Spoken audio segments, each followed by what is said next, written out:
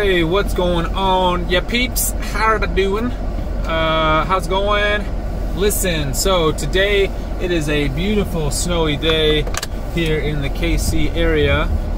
I'm going to pick up the blueprints for the secondary structure that is going to be on our property.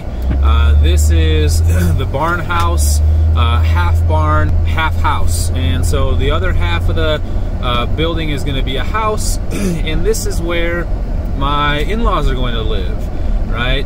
So as they're getting older, they know it kind of makes sense to be closer to family, I guess. That and then they also kind of gel with the way that we live as well. We're kind of like a homestead type lifestyle, where we like to grow some food and kind of work with our hands, that sort of thing. So yeah, I mean, that's the idea.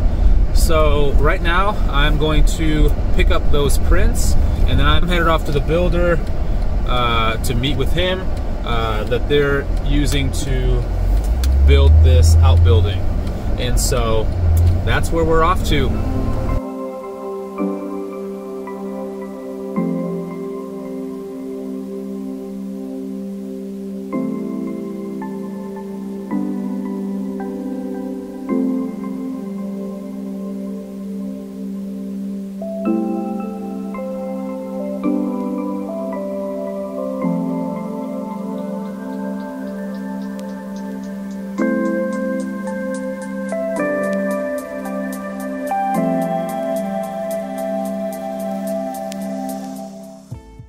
So let me talk a little bit more about kind of what we're doing as I'm driving to pick up the blueprints here.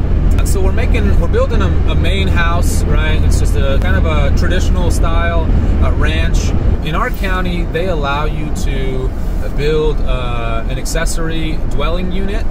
So an accessory unit is kind of like like an outbuilding or a pole barn or something like that, right? Or I don't know, a shed. In that case, I mean, in most cases, sheds that aren't they're not physically fixed permanent structures. They don't have to have like permits pulled or anything like that. So if you have like a shed that's on skids or something, you don't really have to call anybody to tell them you're doing that. But if you're doing something more beefy, like an outbuilding, you got to pull permits for that. And there's different kinds of buildings you can do.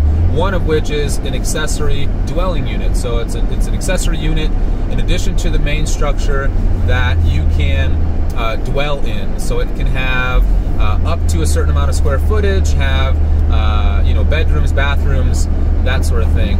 So in our county, you can have an accessory dwelling unit that has up to 850 square feet of livable space, and or a third of the main structure, right? So if you have a 3,000 square foot house, you can have 1,000 square feet in that second building, right? So in our case, we're building a kind of a 2-bed, 1-bath house in this barn or this outbuilding, and we are it's going to be just enough for my in-laws to have, I think a good amount of space. They're not going to have to really worry about so much as they're getting older and that sort of thing. And so yeah, that's the plan. We're also planning on using that outbuilding as a place to store, obviously, their cars, and just a place to work on cars or other things, right? A place to store the tractors and other equipment for storage, that sort of thing. We're also building a sauna inside that building as well. So that'll be cool. I'm so looking forward to that, because although Kansas City winters aren't super, they're not super harsh. They're still winters, and I'm still Russian, so I do love me some sauna. So that's what we're gonna do, and that is the plan, Stan. I'm gonna go. Anyway, so let's check out these prints. We're gonna go pick them up.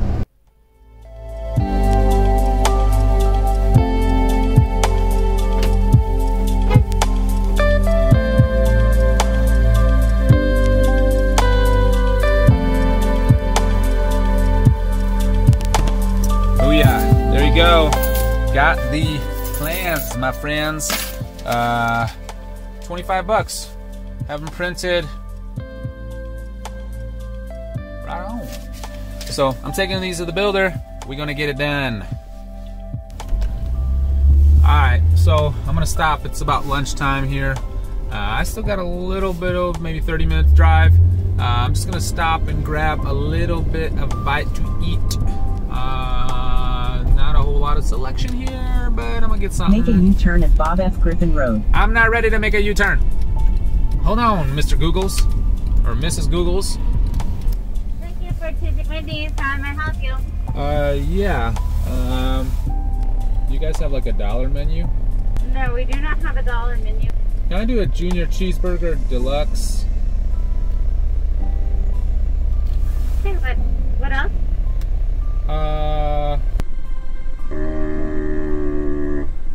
That's it. Alright, your total is $1.88. It's the first window. Alright, thanks. Dude, I forgot how much I don't care for fast food. Oh well, that's what you got. I'm gonna eat it. Yeah, this one's $1.88. There you go. Thanks. You too. Thanks. I used to eat these junior cheeseburger deluxes back when they used to be $1. And they had a $1 menu at Wendy's. Oh man, I used to be such a chunker. Man, hit that like if you used to do the same thing. We used to go there like every other day. We'd skate around and then stop at Wendy's, and for like $4 you get a baked potato, a chili. Shut up! West. You get a baked potato, you get a chili, you get a junior cheeseburger deluxe, and like a smoothie or frosty thing. I was like, no wonder I was like 250 pounds at 16 years old. Anyway, I'm gonna get some. It didn't sound all that great. Nothing on the menu sounded that great, so we'll see. Hey, I mean, it doesn't look that bad. It doesn't look that bad. Patties look a little thin. Thinner than they used to.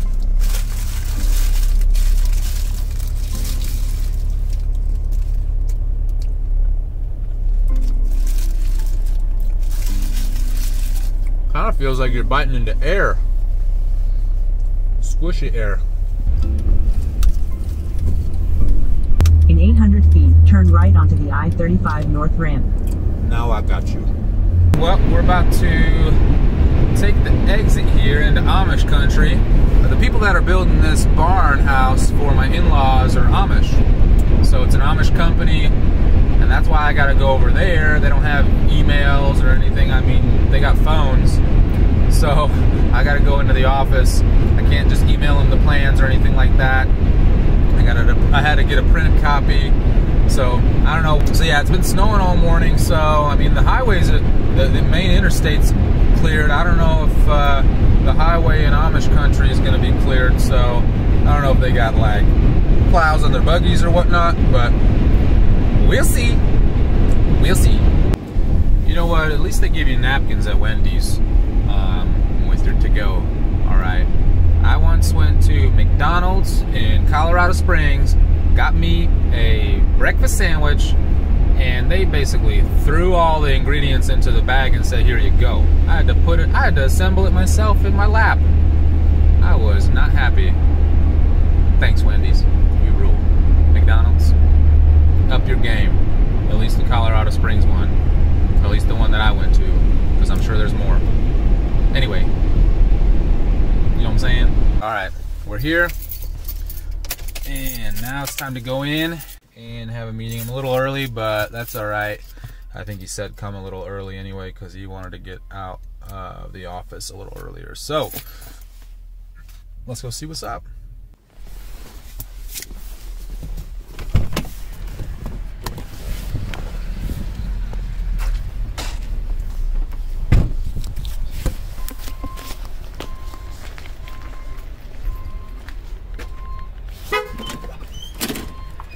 Alright, just got done with the building with the Amish folk, and super awesome, really nice people.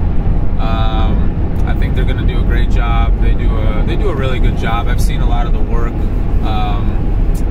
of theirs around, so I think they're going to do great here for this. And it's going to be good because it's, again, they kind of take care of everything. And with my build and construction going on the main house, I think I'm going to not have a whole lot of time to kind of focus in on the outbuilding. So this will be good. And it's just crazy right now with the lumber prices, with scheduling and everything else. We're scheduled out a little bit, but it is what it is, right? We got to get this built. We got to get the house built.